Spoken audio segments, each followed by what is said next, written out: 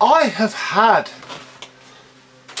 the cordless Beko now for about a year and a half, and I thought it was high time to maybe give you a little bit of an update on how it is, how it's been, what condition it's in now, and show you how it's fared, how a cheap, I think I paid 60 quid for this, cheap Turkish cordless vacuum cleaner stands up to daily use.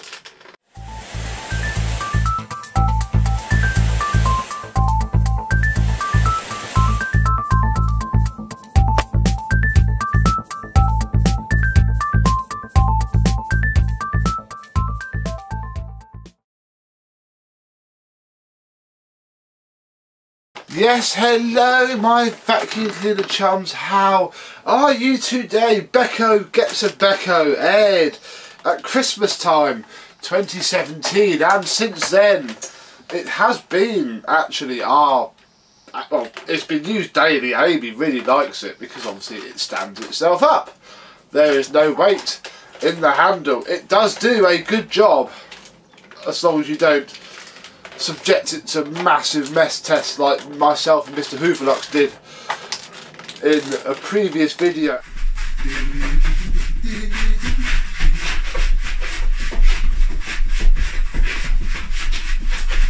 There we go. Done.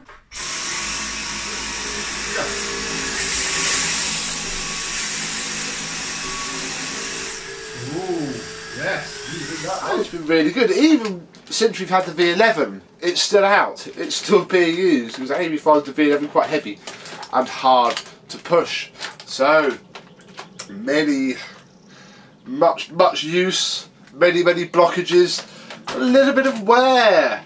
Where shall we start? Well, we shall start actually by taking that off, and I'll show you the handle if I can remember how to take it off. There we go. This forms actually the main suction tube of the machine. We don't use it with the tools. I'll show you the tools in a minute. We barely used them, and it's not bad. There is quite a lot of rub marks. In fact, they just brush off. Look, rub marks where that sits in there. That's where the machine clips. Again, lots of rubbing marks. I dropped in against the corner of the radiator and put a dent in the aluminium handle. The handle grip is okay. Again, it's got some scuff marks on it from where it's twisted over and fallen over. This rubber cap is very annoying. It's supposed to clip on, but it doesn't really. This is where it plugs into the machine, if you remember from the before video, and there is your extension wand. It is very clunky. I cannot lie. It is not the most finessed of things to use as a handheld with reach. Dyson do have the edge there on that. So now we've had the two main parts. We'll start with this while I can hold it up. Obviously it's wearing a few battle scars now. This bit certainly, in fact this is where it sits in here. It sits in there and obviously makes the suction go into the bottom bit, and yeah, it's heavily pitted now.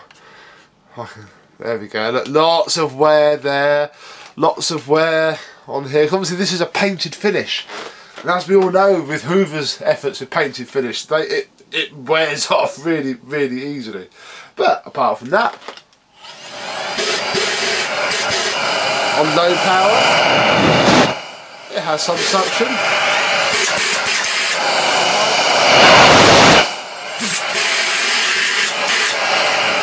It's still very good indeed. Let's have a look though at the first stage of the dirt chamber, which obviously clips onto the main motor unit, and as you can see there is quite a bit of dust sat on the wrong side of the filter. There isn't really a post motor filter to speak of. This is the battery, but there's no, I can't get to whatever sits under there, which is the exhaust vent.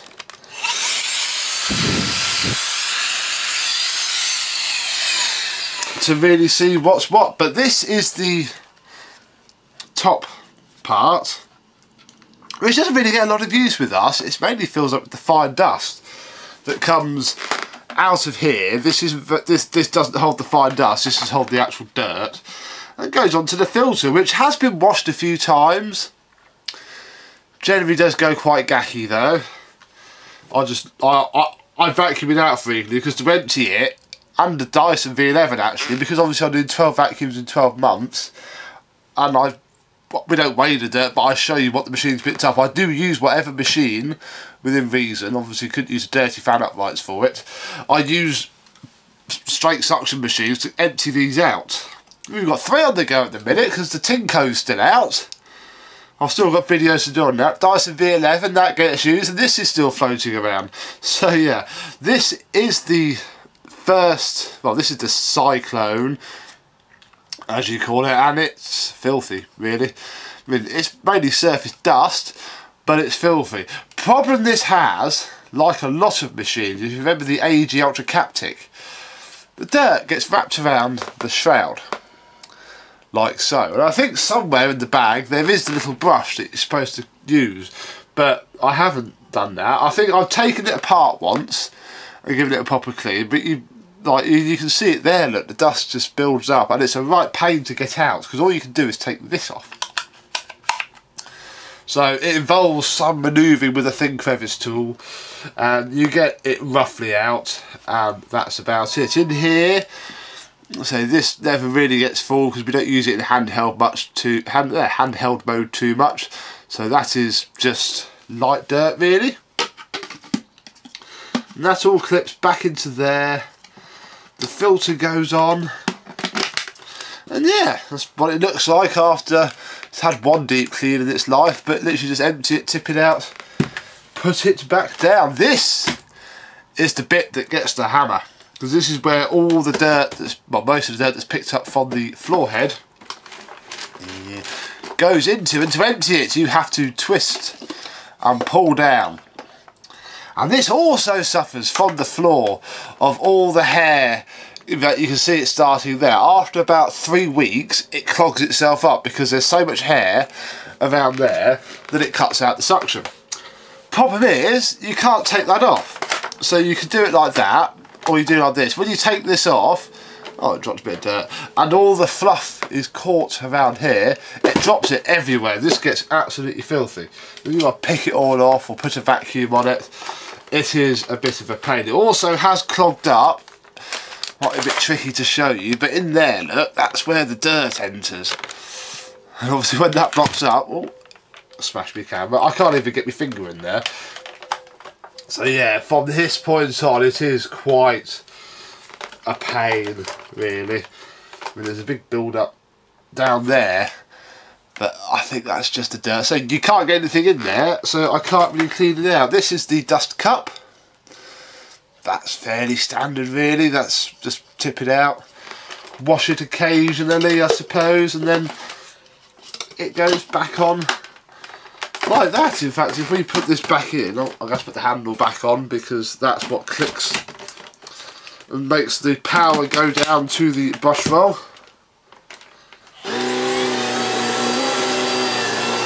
This is very good. It does pick up everything you ask.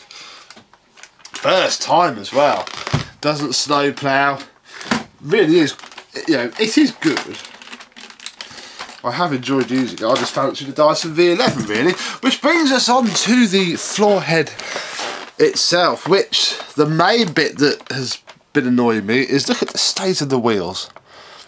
I mean, we haven't just had laminate. This obviously was used all the way through that carpet that we had down. All the way through all the laminate. It's, yeah, upstairs, downstairs. And they're just very, very loose, wobbly. Look, all the rubber coatings coming off. It's a little bit tragic. Same on the front. These, they were fabric-y wheels, but they've worn down so much. It's a pain. This is coach alright, the strip that stops anything from flying back. If I just take out the brush roll, which has to be cleaned out very regularly because it gets covered in hair. So I did it quite recently. so there's not too much, but again you can see it build up there. It gets to the point where you can't see those edge bristles. The brush roller is black. I mean, I have used this to clean up after other vacuum cleaners, not going to lie. It's been hammered. I mean, I think they probably do come out, but I don't actually know how to remove fully the ends of the brush roll. It probably is glued in because it's cheap, but yeah, it's just grey and grim. Same as in there.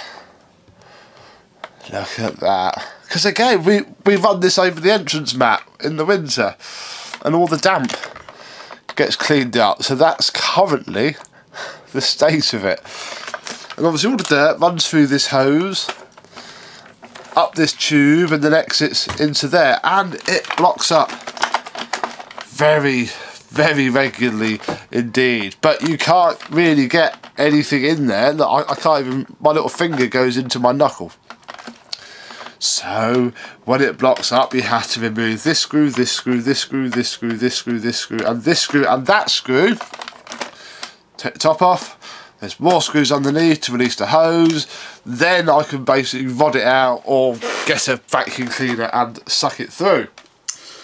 Not the best to unclog, it has to be said. It doesn't happen very often. It's not even when Amy's not paying any attention at all and runs something over. At least it's not like the V11, which clogs itself up just with a volume of dirt, despite the volume of dirt maybe not being that bad. So we'll line this up, turn it back on. You can see how often I've had to do it, look, because of the wear to that. And we'll put the handle back on, and the clip back in. Yeah, it still works. Don't turn on. It still works absolutely perfectly. The charging stand is covered in dust because it just normally sits in the corner of a room. And it's weird because it is purely 50-50 to charge it. So obviously to charge it, I can't just plug in a jack like I can on the Dyson. It's like the Tinko and has to be docked. However, unlike the Tinko that has to be docked on a wall, it sits on its stand. And this is quite handy because this just sits in the corner of a room, you know, plugged in, out of everybody's way. It also, I've worked out, if I stick this by the oven, I can put the cable up to the unit and it charges up there. But that was before we found this little home, which has now been kicked out of. So that's quite nice. It does dock quite well. Oh look, there's something caught under there. Look, obviously that's not been... What is that? Oh, I can't get it out now. But yeah, there's something caught under there. Yeah, it's fine. These suction pads stick themselves down quite well and stop it from sliding about. Yeah. You can see where it's been bashing on the radiator from where it sits. I say you can put the tools on this. If you remember from it was a terrible before video, wasn't it? You can dock stuff onto it, but then that makes it huge. We've never bothered with that. So it's just this and that sat in the corner of the room, out of the way. Talking of out of the way, this is the same bag that the tools have been in since the day we unboxed it. Really, they are terrible. Really, this is a brilliant floor cleaner, a terrible cleaner with tools. This is the hose. It's a bit stretchy. It's been used. I remember using it to clean a vintage bag out once, and it was okay because obviously it stays on. So what you do is you put the small end into the front. It only goes in one way, and then yeah, it's not bad. It's a bit stiff. But because I've always had a corded, this is the same with the Dyson V11. I don't have these tools very much, apart from the turbo head, because there's always another vacuum around. What else is in this bag? We have the soft dusting brush, and it is very soft indeed. Too soft. because these bristles are already really flat. That's not through storage, that's how they were. So you basically end up scraping that on the bottom. Any gaps and, I don't know what I'm doing it there, you can't see there. Any corners or edges, it just scrapes itself around. I think I might have used this tool once. So what else is there? The dusting brush. Lovely, soft, dense bristles. Really nice. Problem is, it does an angle, so you end up literally being on top of whatever you're trying to do. So you can't do it at an angle because you just end up doing that. Excellent idea. Terrible execution. Don't forget, Beko didn't send me this. I paid for this with my own money. So, meh. The upholstery tool, again, it's massive. Haven't used it. This is the, again, it's got a sort of dusting brush bit on. And then you can take that off. I mean, we've used it a bit. There's dirt on there. Probably one of the better tools, but again, it's just, haven't used it. What else is in here? Well, that's not part of it. I've obviously just put stuff in here. Ah, here we go. There is an angled attachment. So, you know, one can fit it to the tools and use it. But again, you're still like that. You can't have a nice angle. And again, it's so loose that as soon as you put any pressure on it, you can't do up high. I did try to use this to do the top of the curtain poles once, and it just hits the ceiling. So yeah, again, great idea. It's almost if I thought we need to do something like that, let's do it. What else is, oh, I've got a stubborn Dyson brush. This thing, oh my goodness, this is the crevice tool. And it has been used quite a lot. But that is so narrow that it just clogs itself up as soon as you, I mean, you can see, look, I've tried to take it off before, just so I've got a wider bit. It is just awful. I mean, it's okay. You can hear the machine struggle with it. But yeah, again, it's just, I mean, that brush really needs to come off for a start, and anything and everything gets caught up. That is literally for dust. You can't pick bits off anything at all. And then the last tool, which should be the better tool, is the small turbo head. This is what you're supposed to use for your sofas and for the stairs and for everything else. And it's just massive. It is awful. Let's undo it and take the brush roll out. The brush roll, again, it's so big that you have to, there we go, there is some hair on it. That hair's probably been there for a year from when I've done the stairs or the sofa. The brushes are really soft. In fact, you can see how little I've used it. Look how clean that is in there. Spotless. Absolutely spotless. Yeah, it's awful. You could legitimately use this as the main carpet and, well, the main carpet turbo brush. You really could. Seems to have been quite loud as well. Yeah. It articulates to there, to there.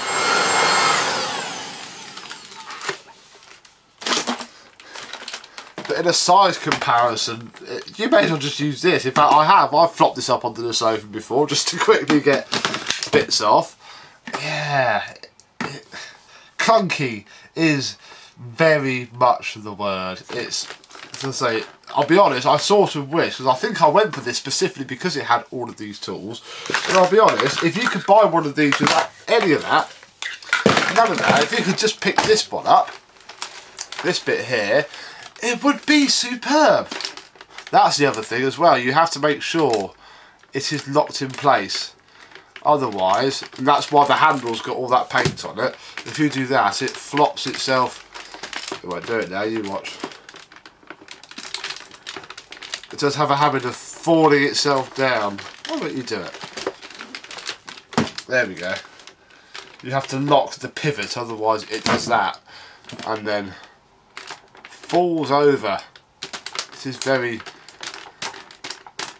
It's sturdier than it looks, as in you can wobble it about a lot before it does go, but there is no build quality really. It is a cheap machine. So anyway, this is how it looks now. Yeah, it has use, but it does still perform. So, there we go. Look.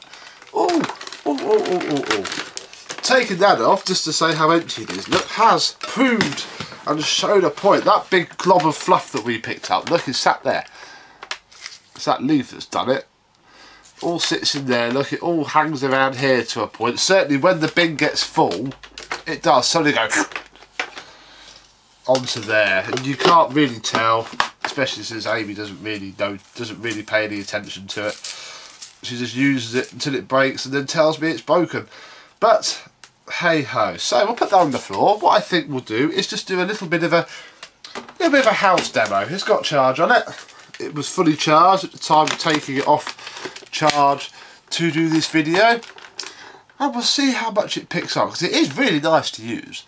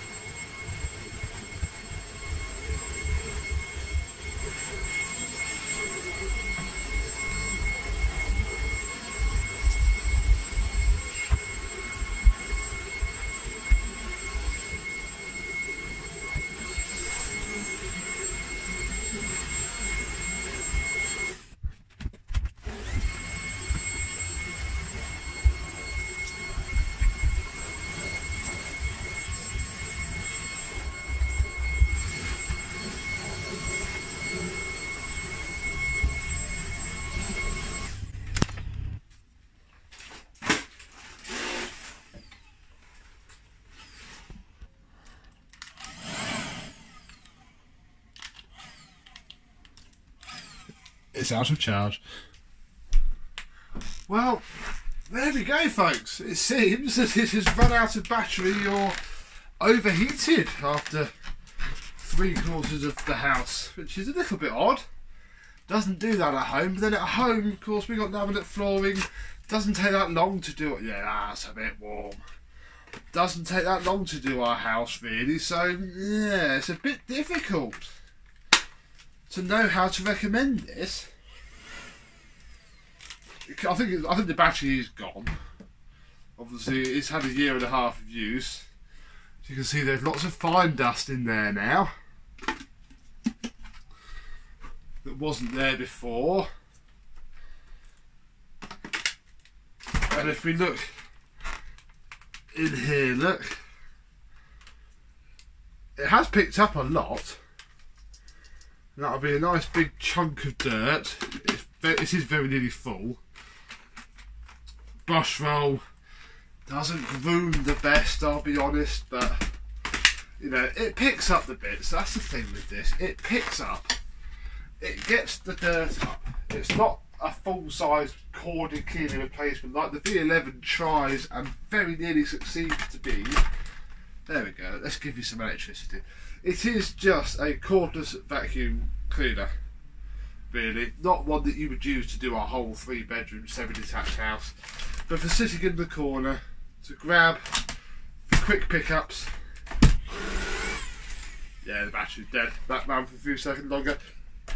I do highly recommend. They are also quite cheap. They're only about 45 quid, 50 quid now. It's not bad. But for my one, I think now it's entered semi-retirement, because we now have the V11 and the Tinko for now.